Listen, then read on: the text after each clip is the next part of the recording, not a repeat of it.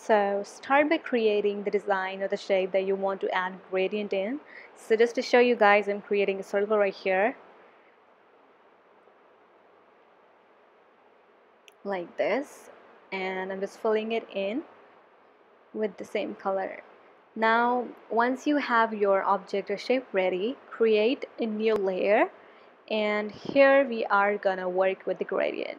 Now once you have your layer, just select the color that you want the gradient to be, and then select the selection tool, right this, and then now you can choose anything from these options like rectangle, freehand, anything that you want, but for now I'm just choosing rectangle, and then I'm just filling it in with the color I want.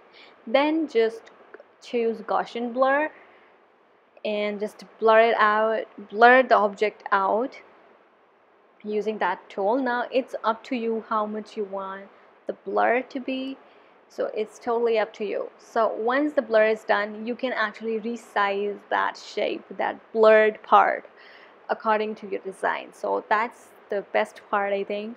So here I'm just kind of resizing it, and I'm just rubbing the extra part of it.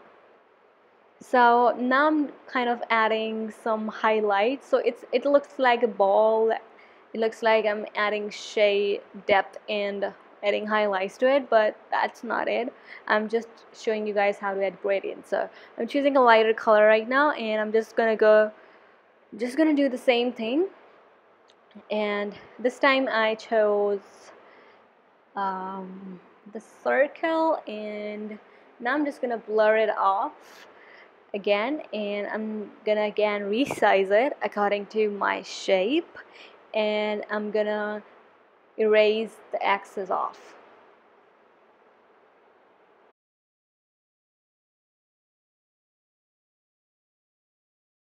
So that's how you add gradients in Procreate. As Procreate does not have any gradient tool yet, so this is kind of like a trick or a hack that you can use to add gradient.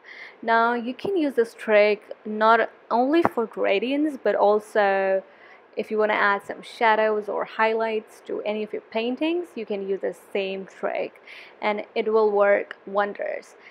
If you struggle with the blend tool, or if you struggle with blending colors together, then this might help you, right, in like adding shadows or highlights to any of your designs. But still, if you want to learn how the blend tool works or how to blend two colors together, then I do have a video on that too, where I explain step by step that how the blend tool works and how you can blend two colors together. So I'll link that video down below. Do check that out, and I really hope you guys enjoyed this quick video, and if you did, please do not forget to give this video a big thumbs up, and please do subscribe to my channel and support my channel, and I'll see you guys the next time.